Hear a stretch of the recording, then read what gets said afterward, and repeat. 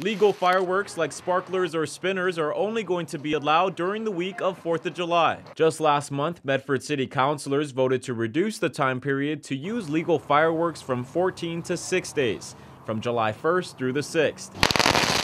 The penalty of using illegal fireworks has also increased from $250 to $2,500. Medford resident Jennifer Cromer, who buys fireworks every year, says she doesn't mind popping fireworks within the shorter time frame, but the increased fine is something she takes seriously.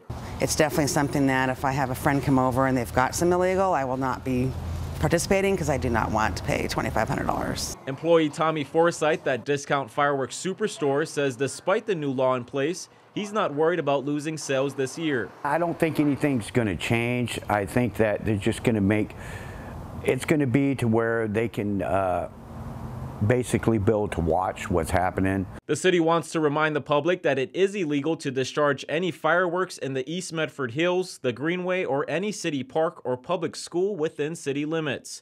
The Jackson County Sheriff's Office says they will be out on patrols, ensuring everyone is following the rules. We're going to be out there patrolling, but we want folks to use their common sense. Don't be too intoxicated. Supervise children. Don't light fireworks in dry grass, and have a way to put out any fires that do start, like a fire extinguisher, a bucket of water. Safety is the biggest concern for everyone this time of year.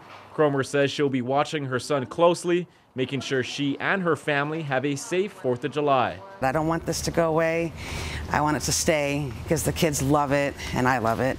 So I'd rather follow the rules, and that way we can keep fireworks in Medford. In Medford, Ray Van Vars, NBC5 News.